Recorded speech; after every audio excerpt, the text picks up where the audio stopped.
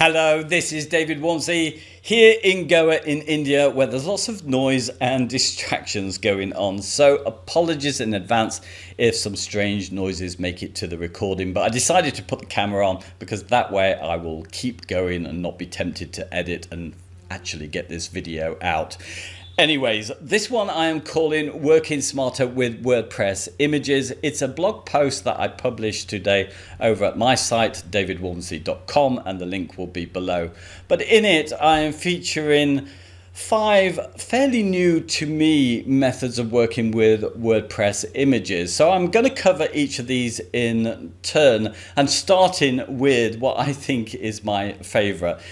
This, I don't know why I didn't think about it before, is a real time saver, and it's the ability to add metadata to your WordPress images. So the best way I can probably explain this is to go over to this site and to the media library. So as we know, when we add an image to WordPress, it adds it to the media library, and whatever you call your file name for your image gets reproduced here as a title. Now, if you're like me, a little bit SEO conscious, you're likely to try and label up your image files as something that means something to search engines. So in this case, I've called it seasonal online shopping, and to break up the words and to avoid spaces which create those horrible URLs where you have %20 for every space that you create, I've added some hyphens or dashes here, but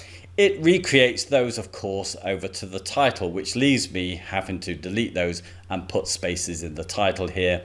Also, I need to then usually copy and paste this into my alt text, so I've got something there, good for SEO, important for those people who use screen readers.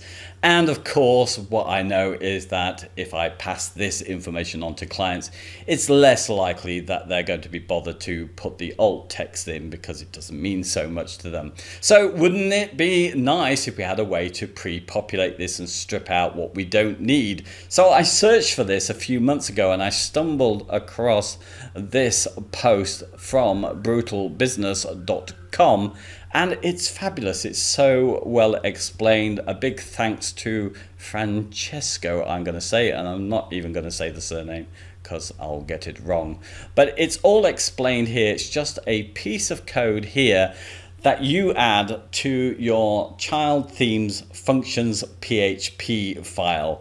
And you can just copy and paste it as it is, but this is actually well marked up here so you can see through the comments what it does. So it removes the hyphens, underscores and extra spaces as it's populating various fields, and you can decide which fields you want it to populate. So it does the titles and the alt tags, which are important to me, but it also allows you to copy the same to the captions and descriptions area. So let me just go over here. Now I have added that code also to my blog post and a link to it, but it's really easy to just add it, and I've done it on this site. So let me just close this and go over to my appearances, to editor, to my child theme and functions PHP file, and you can see the entire code is added there. So let me just show you this in action. I'm going to minimize this and drag in this image, and this is Goa, so slow net, so we'll wait a little bit of time for this to come. Oh, we're there, not too bad. Okay, let's open this image up now, and as you can see, it's added the title, which I've got there, which had a hyphen there, stripped it out and added it to all of these areas if you like. So that's pretty much that. Now the next one on my list, number 2, if you're really observant, you might have spotted that this is not something that's a default of WordPress, the ability to replace an image. And this comes from a plugin on the repository, a free plugin by ShortPixel, the people who do image optimization. It's a really lightweight plugin, and I think this is quite powerful. Let me explain this. So Often I'm auditioning images. Typically it will be a logo. So in order to keep adding them to the library, it'll be logo number 1, number 2, and it'll be about number 5 by the time I get the sizing right, unless I'm using something like an SVG, which will size automatically. And the same will be true if I'm doing hero images on the home page. I'm auditioning a lot. Now I could delete them all and just add a renamed one. Typically I'm too lazy and we're left with hero number 4. Well, this allows you to just replace the images and keep all the names as they are. So let me just show you this in action. So once you've activated this plugin, enable media replace, you'll get this new option. Let me just go back and show you it in action. So let me upload a new file to replace this one. And again, a little slow. Oh, there we go. So what we need to do here, you've got 2 options. One is to actually replace with new names and update all the links. I'm just going for this one here, which is just replace the file, and I need to choose my image. I always want to go to upload. So here I'm choosing this one. It's got a really ugly name here, which is another advantage because you don't have to keep renaming all of the files as well. So let's just open this and upload it. And it should entirely replace that image. Now I'm probably going to need to do a hard refresh. Yes, I will, because it just shows it as it is, but trust me, it is right. Let's just do an F5. There we are. So we've got the same name for the file, and all the other data is exactly as it was left. Just a point actually on the first one with that code, if you're wondering what happens if you regenerate your images, it works fine. I used the, I think it's regeneration plugin from WordPress, and everything remained with the same naming.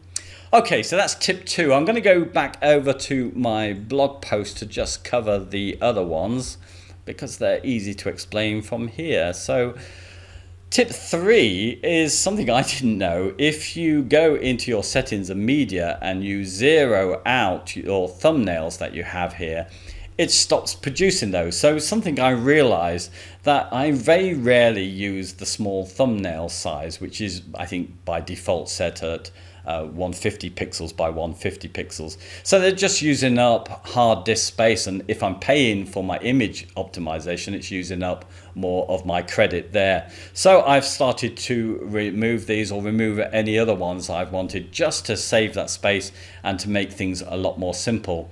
And taking this a step forward, and perhaps in reverse in a way, if I do need more images, there is a bit of code here which I've added where you can add more thumbnails. So that might happen, say, on a product site where you need lots of various different crops of an image for different pages. So you might need more than the standard 3, and you can add them here. But what I think is quite nice is to be able to rename those custom thumbnails. So what I could do is zero out all of the defaults, let's say medium and large, and replace it with this code.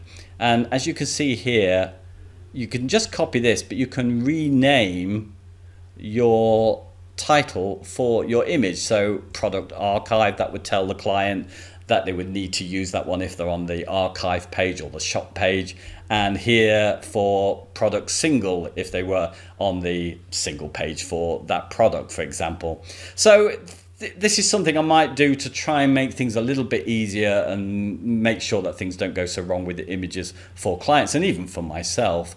So that's it. And finally, the real big game changer is I used to always, up until, again, only months ago, always fire up Adobe Fireworks and do my optimization of images there and size them. Well, now I completely skip that. There was a deal on Appsumo some time back for ShortPixel. I've included my affiliate link here. I'm such a big fan of this. It works so well. There are a lot out there and I've tested quite a few, but what I like about this one is that it seems to optimize to the maximum, and usually better than, well, always better than anything I could do myself with Fireworks.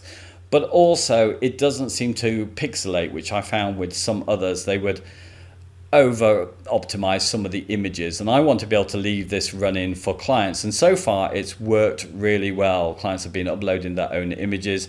I can set the maximum file size that they're going to upload as well with this plugin, so they can't be, you know, I set it at 1920 I think as my width, and maybe the height something like 1000, and that stops them uploading those mobile images. Anyway, it's really worth checking out. There are other ones, of course, to check out.